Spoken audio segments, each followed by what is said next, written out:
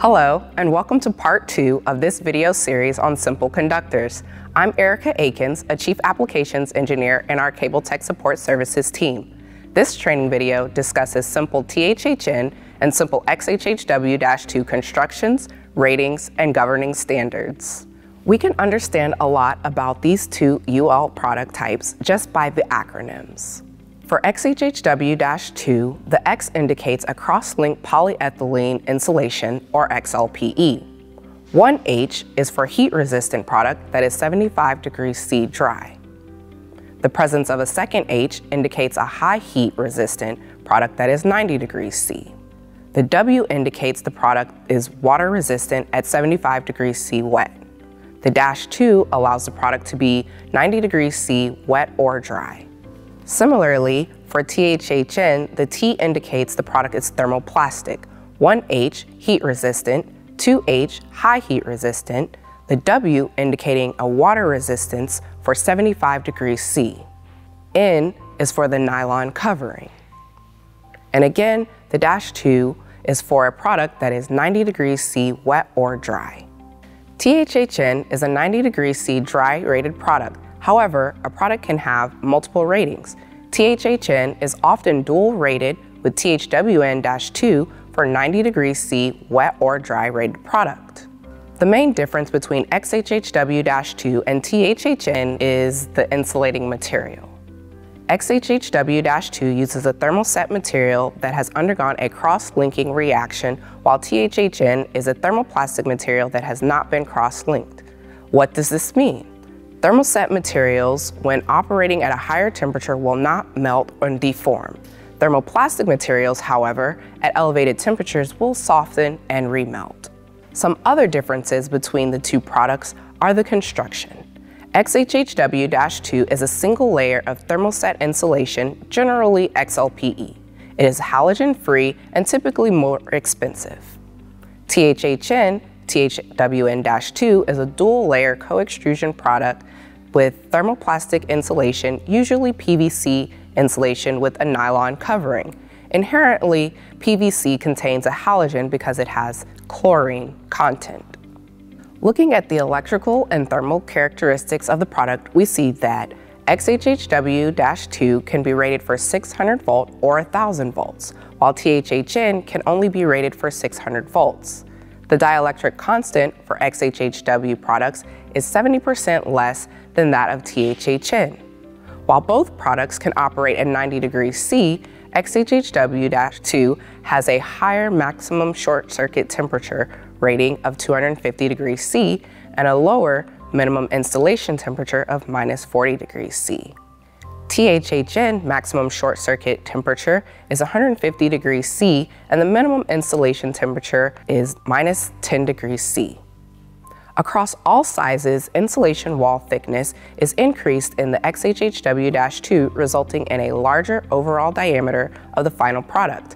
The increase in thickness also leads to a reduced electrical stress in the insulation that can lead to longer life on the conductor.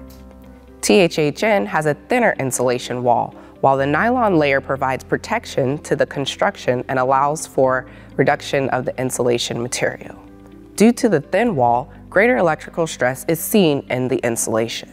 THHN THWN-2 is a PVC insulated product with a nylon protective sheath over the PVC.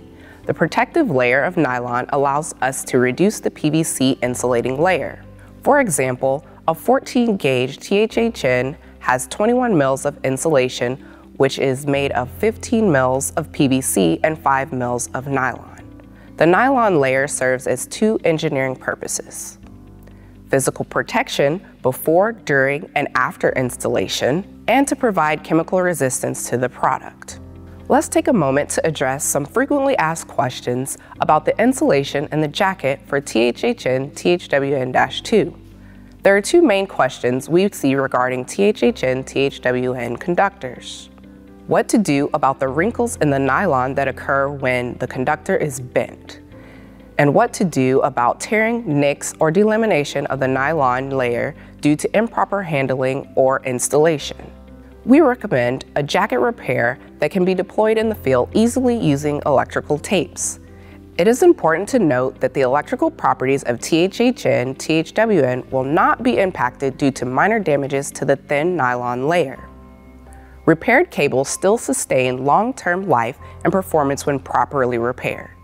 Cable Tech Support Services offers field assistance to review photos or videos of damaged cables and provide a go, no-go decision on the feasibility of deploying Southwire's jacket repair procedure. We recommend a total replacement of cables if the inner layer of the PVC insulation is compromised or if the bare conductor is exposed. Both SIMpull products are fully compliant with UL. THHN is compliant with UL 83 standard for thermoplastic insulated wires and cables. Some additional features for our THHN, THWN, THWN-2 products are that for 8 gauge and larger, the product is sunlight resistant. For 1/0 and larger, the products are rated for cable tray use. Sizes 14 through 6 gauge are dual rated with appliance wiring material. All sizes are dual rated for machine tool wiring. The products are flame rated for VW1 and FT1. All sizes are oil and gasoline resistant too for 75 degrees C. Standard THHN, THWN, THWN-2 is also dual rated for Canadian applications T90 nylon and TWN75. There are also NOM-ANSI approvals for Mexico.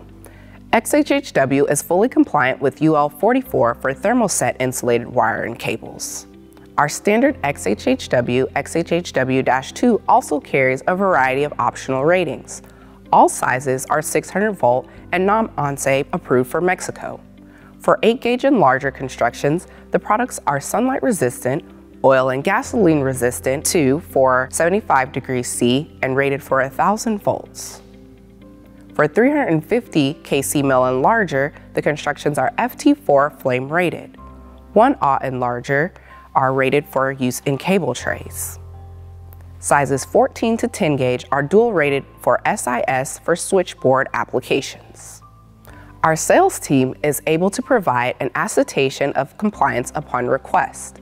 It is important to note that Southwire does not provide certified test reports or CTRs for production test data for orders on building wire products rated 2 kV and lower. All products are designed, produced, and tested to the industry standards. For low voltage products, the insulation is monitored during extrusion, either by spark test or computer-controlled vision equipment.